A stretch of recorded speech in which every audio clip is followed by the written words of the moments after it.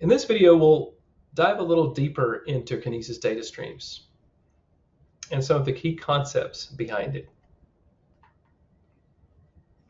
Before we do so, let's do a quick recap of the key components that make up streaming analytics.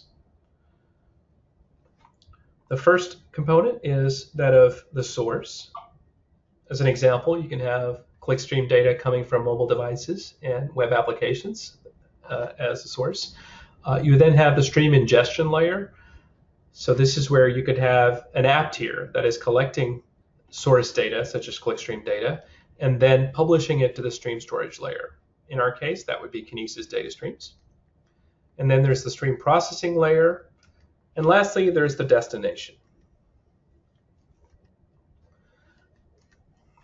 Okay, here's a simple architecture that brings all of these components together.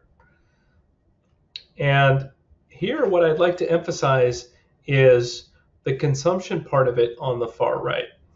And within the AWS family, you can see that you have a number of options for consuming from Kinesis data streams. You have Amazon Kinesis Data Analytics. You can use Spark on Elastic MapReduce, Amazon EC2, and AWS Lambda. Let's spend some time looking at some of the key requirements that streaming workloads need. Kinesis data streams provides high availability, strong durability, high read concurrency, granular scaling, and configurable data retention right out of the box. And building on this list are the higher level requirements that you see on top there. And these are requirements that Kinesis data streams facilitates. These include the ability to fan out to multiple consumers and the ability to replay data to handle downstream failures.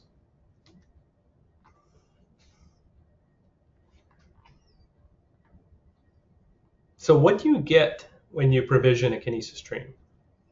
At its core, a stream is made up of shards. And a shard is the fundamental unit of throughput and scale. And each shard gives you the ability to ingest up to 1 megabyte per second and 1,000 transactions per second. And each shard can emit up to 2 megabytes per second. You have, by default, a retention period of 24 hours, and you can increase this to up to 7 days.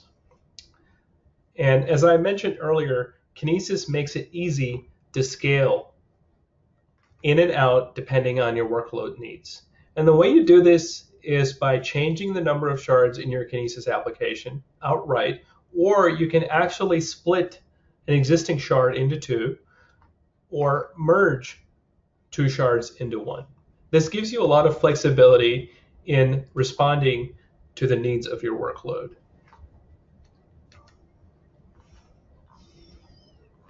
So we have shards.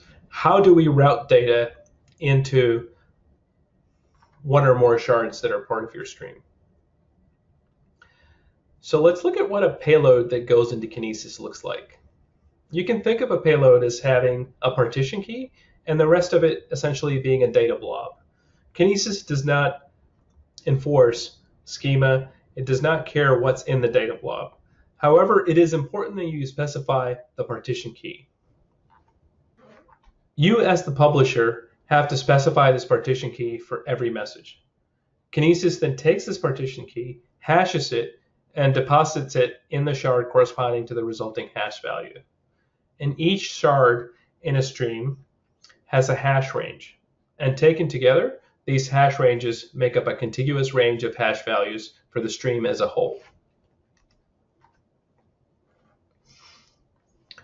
Earlier, I mentioned how each shard supports 1 megabytes per second in ingest capacity and 2 megabytes per second of egress capacity. What if you wanted to add even more consumption capacity to a shard?